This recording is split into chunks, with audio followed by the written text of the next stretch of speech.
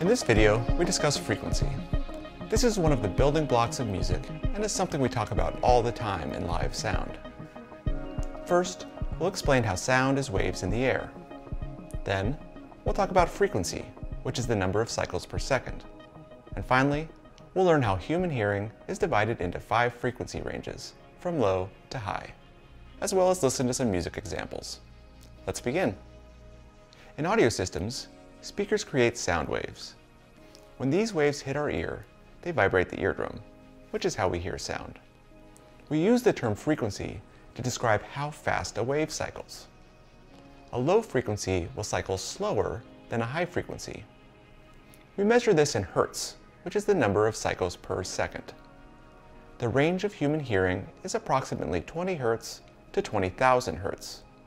That's 20 cycles per second all the way to 20,000 cycles per second.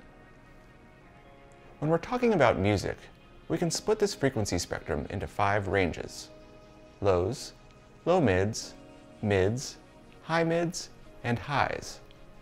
The best way to know what these sound like is to actually hear them, so we're going to listen to the same piece of music 5 times. Each time we play it, we'll listen to a different part of the frequency spectrum.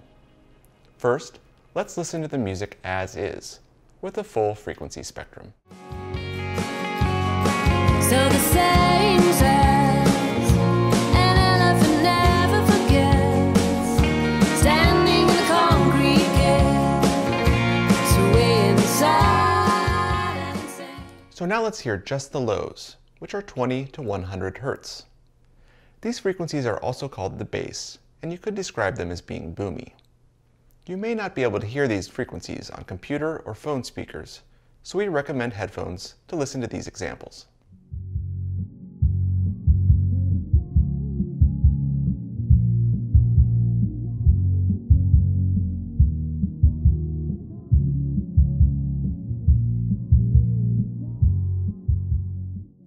Above the lows are the low-mid frequencies.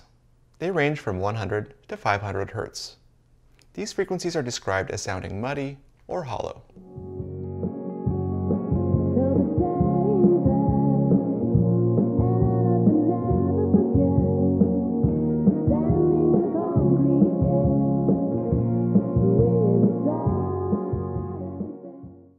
In the middle of the frequency spectrum are the mids. In our example here, they range from 500 hertz to 2000 hertz. These frequencies are described as sounding boxy or nasal. So the same says, an elephant never forgets, standing in the concrete gate, sway inside and insane. Above the mids are the high mids. These range from 2K to 5K and generally are the frequencies people call harsh.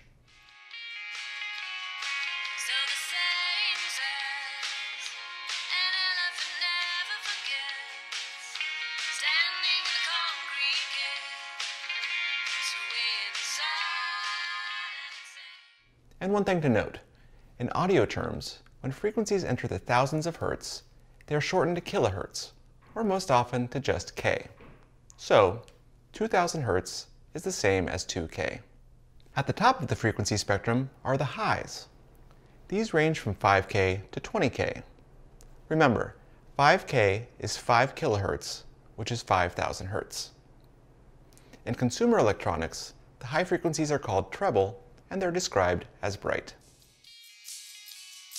So the same says, an elephant never forgets, standing in the concrete gate, sway inside and insane. So, as you listen to these examples, you might have noticed how certain instruments stand out in each of the frequency ranges.